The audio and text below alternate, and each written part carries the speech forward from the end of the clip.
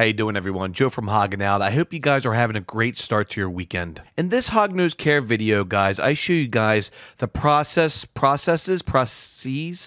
a step-by-step process on how I clean out my Hognose terrariums. And in this video, we're going to clean out Annie's terrarium. And of course, I'll tell you guys how to clean any kind of wood products, how to clean your water ball, your water dish, so on and so forth. So without further ado, let's get on with this Hognose care video, and that is cleaning your terrarium. And let's do that here on Hogging Out.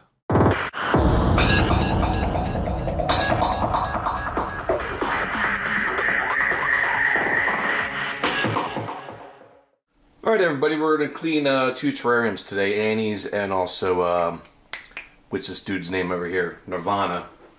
I try to do it every 3 to 4 months. I took the stickers off. I usually put stickers where their names are.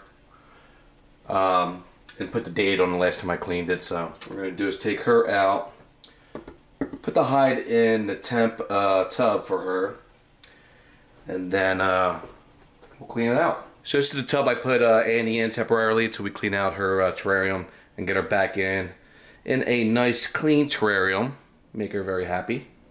Alright, let's get to it. Alright guys, what we're going to do is we're going to actually soak this in hot water just in case there's any wood mites on there. I have had a problem with wood mites, but I usually take care of it right away, address the issue. I'm going to show you a reptile spray that I use when I clean out their terrariums to get rid of any parasites, possible parasites or wood mites. So we're going to put that in hot water and let it soak for about 15-20 minutes. We're also going to take out the water dish, guys, the water ball. We're also going to soak this too and clean this up with a toothbrush, an old toothbrush, and just clean that up really good. So let's take out all this substrate, the old substrate. We'll get all this old poop off the bottom. We'll spray it down with the reptile spray. Clean it, then we'll spray it down with water, and then clean it again and let it sit for about 20 minutes. Alright? Alright, let's get the substrate out.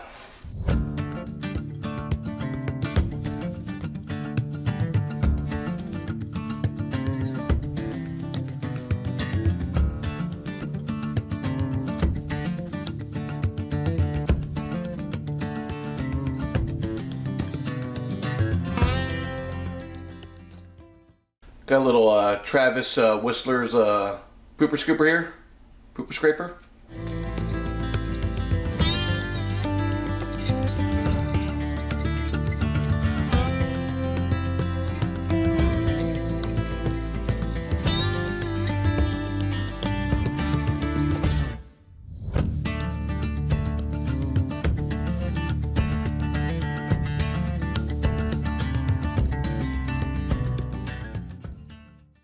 Alright guys, we're going to use a little reptile spray here. Kills mites on reptiles. You can spray it on your reptile. Just don't do it in the face. Or you just read the directions.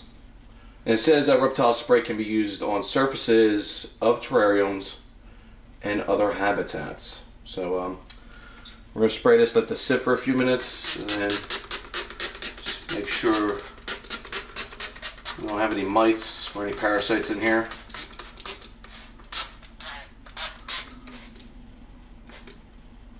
Okay, we'll let that sit for a few minutes. Alright, now we're just going to wipe it down, the spray, the reptile spray, wipe down really good. Then after that we're going to spray it down with water, clean that, and then spray it again with water, and then clean all the glass, and then put the new substrate in there, and we should be good to go, putting Annie back in.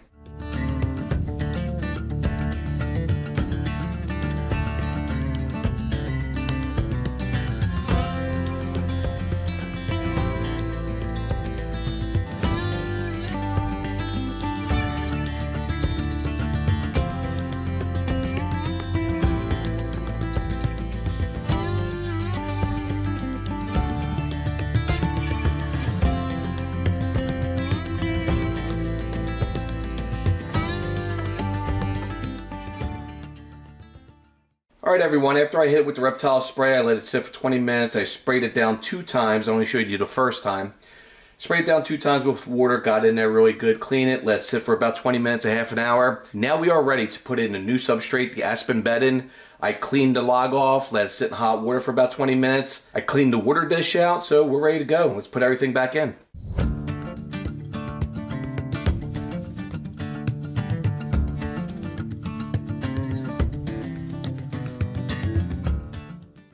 Now, I don't add too much aspen bedding. Reason being is my hognoses like to go around the outside perimeter. What happens is they end up kicking this all back into the center. And after they push it through the center, what happens is they can use it and burrow in it. And, you know, you don't need to put too much in there. Alright guys, here's the log. The log I put in boiling hot water for about 20 minutes. Let it sit for about 20 minutes. And still a little wet, a little damp, but you know what? The heat lamp, the basking lamp will definitely dry it out here very soon. So we're going to put it the same exact way that we had it before. It's the way Annie likes it. I'll put the water dish out, clear the substrate a little bit, put the water dish down on the bottom, and then put the substrate around it. And we'll fill it up.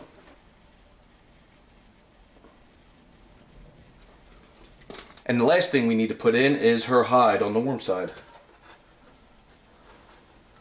I'll bring it out a little bit because she likes to go around the back side of it. So put the water dish a little bit closer, like we had it. And there we go, guys, a nice clean terrarium for Annie. Alright guys, let's put Annie back in. There you go, girl.